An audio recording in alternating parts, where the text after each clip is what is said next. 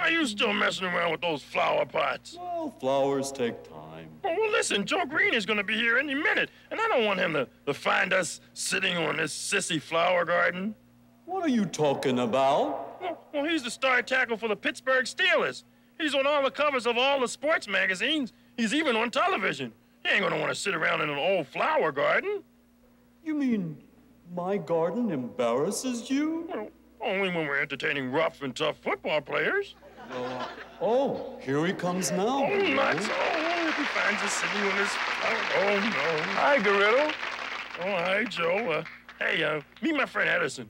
Oh, Edison. I've heard a lot about you. Oh, not from Goriddle, I hope.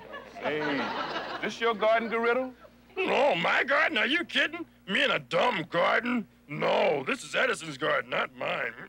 No, well, boy. I must say, this is some beautiful garden. Very, very nice. You think so? Oh, yeah. Hey, you've got asters, petunias, begonias, peonies. Amazing. How did you know all that, Joe? Because I have a garden myself. You do? You have a garden? What's the matter? Can a ball player have a garden? Yeah, but you're so big and tough. What's that got to do with anything? Can I like flowers? Sure you can, Joe.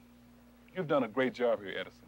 In fact, I think you're a better gardener than I am. Oh, Joe, it's just a little old ordinary garden. It's nothing fancy. Nothing fancy. I just wish my flowers looked as well as yours. Oh. I've got this tired little tiger lily.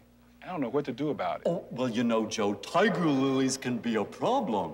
Hey, Joe, wanna pass the ball around a while? As a matter of fact, you plant them in the wrong place, and they just wanna throw a couple of blocks, Joe?